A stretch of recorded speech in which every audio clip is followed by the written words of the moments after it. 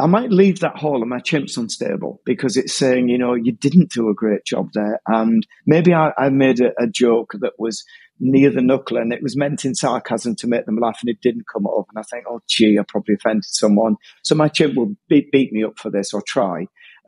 So I stabilize my mind by saying to the chimp, hang on, you did your best. You live by your values. It's not that you didn't try.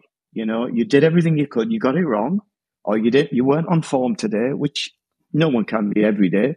So get a life. And then I will bring perspective. A week from now, nobody's even bothered.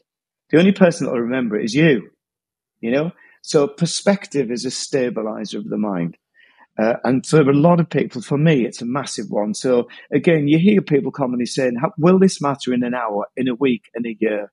And for a lot of situations, most situations doesn't matter. So that's an example of one stabilizer of the mind.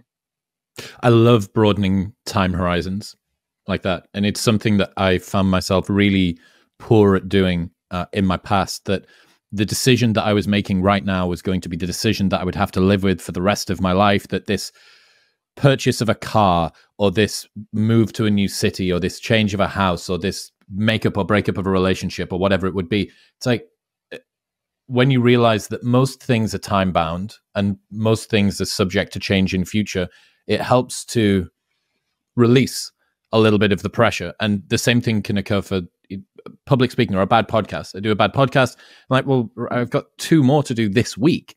And in a year's time, there's going to be 150 more released. So you can't have a good podcast every single time that you do it.